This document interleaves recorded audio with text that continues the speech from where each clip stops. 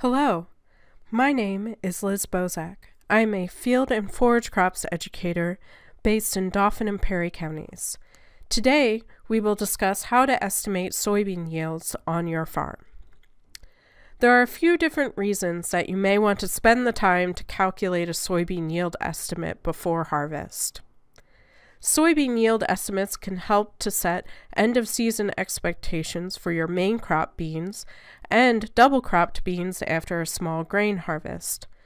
In a drought situation, the growing season may have started off with adequate moisture, but mid to late season drought will change those yield expectations.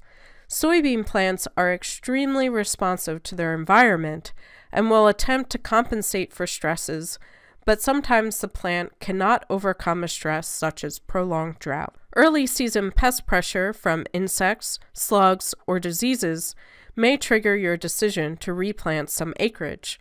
In this situation, you may want to get an idea of the potential yield off of those replanted acres. If you have decided to estimate yield, when should you head out to the field? At beginning pod stage, it is still too early to get an accurate estimate. At R3, the pod length is about half the diameter of a dime. Your target soybean stages for yield estimates begin at R5 when the seed is at least 1/8 of an inch long at the 4 uppermost nodes. The full seed stage, R6, occurs when the seed at the top of the plant fills the pods. At beginning maturity, R7, at least one pod has turned to its mature color. At full maturity, it will be easiest to see the rows and make your counts, but you may be too busy to get out to the fields at that time. Before heading out to the fields, you will need something to write on, a pencil, and a measuring tape or yardstick.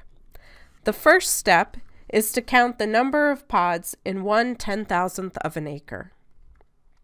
At 30-inch row spacing, you will need to count one row for 21 inches of that row. With 15-inch row spacing, you will need to count 2 rows, and for 7.5-inch row spacing, you will need to count 4 rows. To improve the accuracy of your estimate, it is best to have at least 8 plants in that 21-inch row section. Also, if you count more than one row section, then you will be able to account for some of the variability that occurs across the field. After you finish counting the total number of pods in the 21-inch row section, take a look at the number of seeds per pod. You are looking for the frequency of 1, 2, 3, and 4 seeded pods. If you forgot to observe the number of seeds per pod when you were in the field, then use 2.5 seeds per pod as a conservative starting point. Don't forget to start recording your information. It can be helpful to record the field name or GPS coordinates. After counting 3 sections in different parts of the field, you can calculate the average pod number for the final calculation. The next step is to make your best guess of the seed size, or go back through your planting records to find the seeds per pound. The number that you will need is the seed size factor, which ranges from 15 for very large seed to 21 for small seed.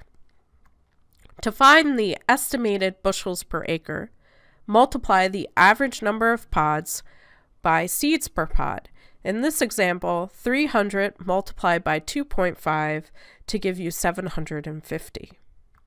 Take that number and divide it by the seed size factor that you decided on in the previous step. For this example, we will use an average seed size factor of 18. After dividing by that factor, the estimate for this example is 42 bushels per acre. And that's it. You are finished with your first soybean yield estimate. For more information about field crops and our educational events, please visit our website at www.extension.psu.edu. And thanks for listening.